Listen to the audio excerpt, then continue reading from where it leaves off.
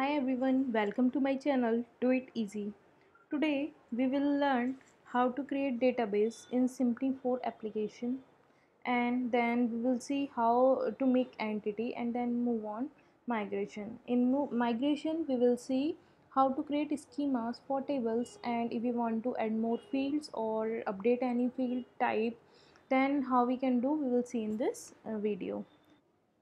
So now let's start. I will open my Symfony 4 project and we'll go to the .env file. Here we are seeing there is an environmental variable, database URL, and here we need to set our localhost credential first for creating the database. And I will replace this db user to root, and as my database password is nothing, so I will just remove it. And here we need to set our IP and the port name. We need to check at which port our MySQL is running. So I will present here through by clicking on configure. You can see which port is MySQL is running. So it is on 3309 port. So we can change it as 3309, and here we can change the database name. I will keep it as test SYMFONY Symfony, and now we can check. uh, Now we need to run command to create database. php bin console sorry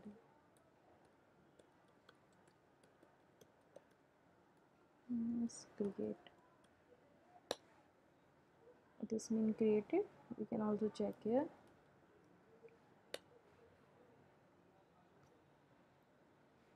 Localhost admin, it is Symfony and it is blank initially. So we see how we can create the database. We can now mark it as done. Now we will move on and entity. Firstly, we take a look on what is entity. Suppose I want to create a table named user, and I want to save information of user like name, its date of birth, and roll number, and etc. So for it is more convenient and manageable to create the structure of the database, that what will the type of that field. So for this, if we directly make the database, it is not quite manageable. So we just create the reflection of our database, which is we called as entity. It is a entity class where we define the table fields which we are going to use, and what will be the data type of it. So firstly, we need to see where will our entity will generate. We can see here is a directory name src, and in this there is an entity and repository.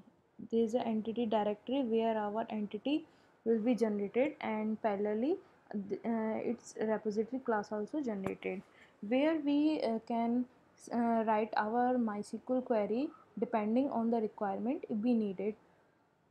So now we start by creating entity. We can use command php bin console make entity. Suppose my class name is user, and here we can see there are two files created, entity and the repository. And now it is expecting the properties name under that class. So I want to create the property at that moment as name, and its type as string, and length is 25, and database nullable or not. Yes, we want to add another. I not need at that time. Okay, now we can see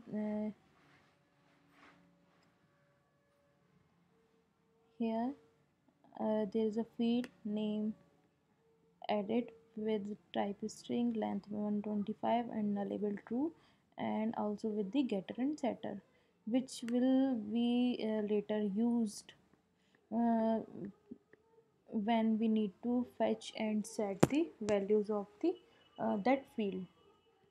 So here we can see how we can generate the entity. So now I can mark it as done, and now we will move on migration. So what is migration?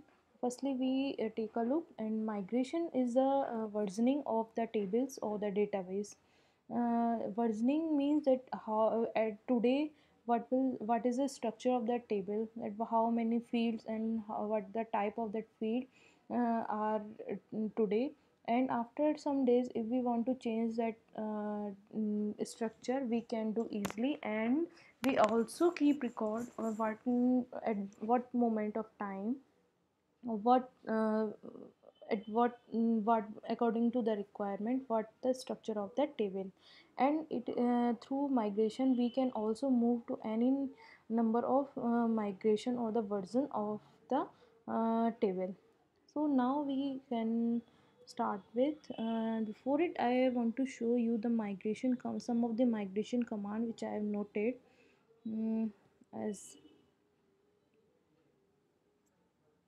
firstly it is php bin console make, it is I think it is migration. And second it is a command which we run initially to create the migration of any entity. This is the second command, that is php bin console doctrine migration migrate, which is used to run the migration. And the third one is the command which is used when we want to run any specified version of migration. And here we can see there is a parameter with down and up. These parameters are used when we want to move a level up to a version or move a level down to any specified version. And the last one command is the command, that is php bin console doctrine migration status. This command is used to view the status of migration at any moment. This command will give us what's the current version of migration is being used, what the previous version and what's the next version. So now let's start. As I have created the entity, we need to run the migration as shown here also. php bin console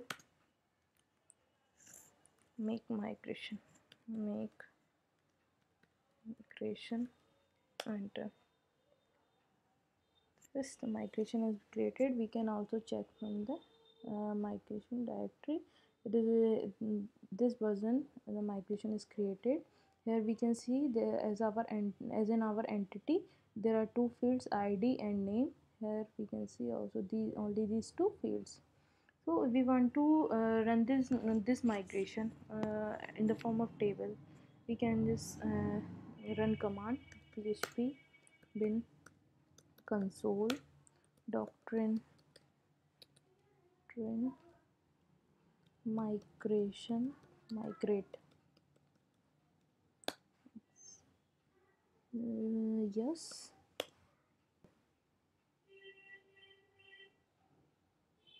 user with these two fields. Now we will check uh, this example by taking another version where we can see how we can regenerate the entity and how the versioning is maintained. So now firstly for this we need to move on the entity class. Here we are seeing there are two fields, and I need to change the structure of the table by adding more field. As I will type command php bin console make entity, enter. As our class name is user, it is saying you want to add new property name. Yes, I want to add, and I will want to keep this field name as is active. Yes, what type of field? Suppose yes, I want to keep it as boolean. Yes, nullable, no. I want to add more field. No. Yes, we can see here on the getter setter of the active field is generated, and there is a field name is active with the type boolean is created. So now we need to create a migration, another migration of it. For it we will run command as php bin console doctrine make migration. You can see there is another version of this migration has been created, and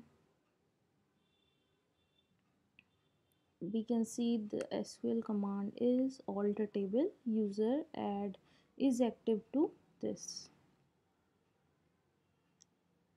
Now as we see here the two fields, we need to update our migration. So we need to run this command doctrine migration migrate. Yes, the previous version is 9 is end with 940, and the current version is 226, and we can see here there's a third field name is active is added. So we have seen that how the migration is work. We can see there's two commands, and we need to, if we want to check the migration status, we can use php bin console doctrine migration status. We can see here previous version is 940, this one, and the current one version which is running is 126, and it is already the latest version. It is informing us we want to move level down, then we can try this command php then console doctrine migration execute.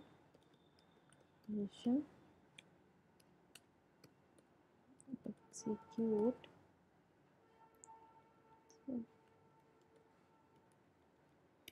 as our current version is with 1226, we need to move it a level down.